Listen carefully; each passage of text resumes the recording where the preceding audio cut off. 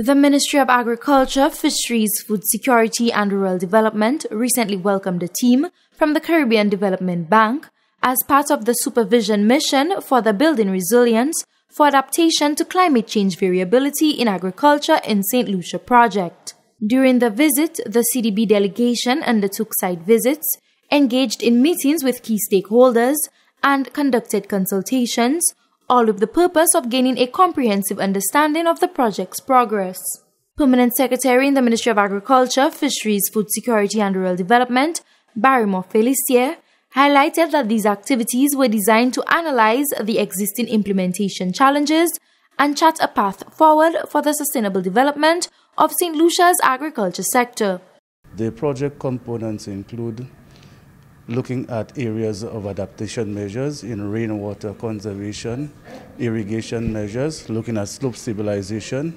We are also looking at measures dealing with building agro-parks for increased livelihoods, especially in rural communities.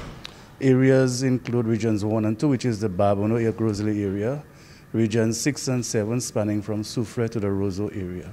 So building climate resilience in those areas, in those regions, and to increase food security, enhance productivity, food production, and livelihoods once again. During the courtesy visit by the delegation from the CDB to the Minister of Agriculture, the Honorable Minister Alfred Prosper engaged in discussions about the strategic cooperation necessary for the successful implementation of the proposed climate adaptation project. Since 2018, there was a proposal for a climate adaptation project in the tune of $9.6 million, equivalent to anywhere around 26 million EC dollars for the agricultural sector.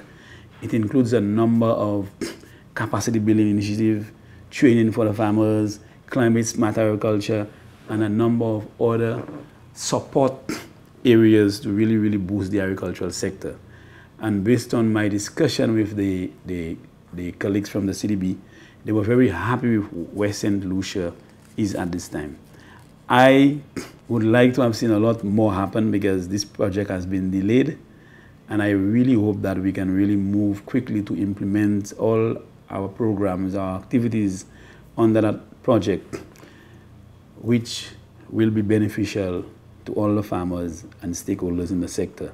The joint supervision mission of the Caribbean Development Bank and the Ministry of Agriculture demonstrates their commitment to enhancing the agricultural landscape through collaboration and a shared vision of overcoming challenges and driving long-term success.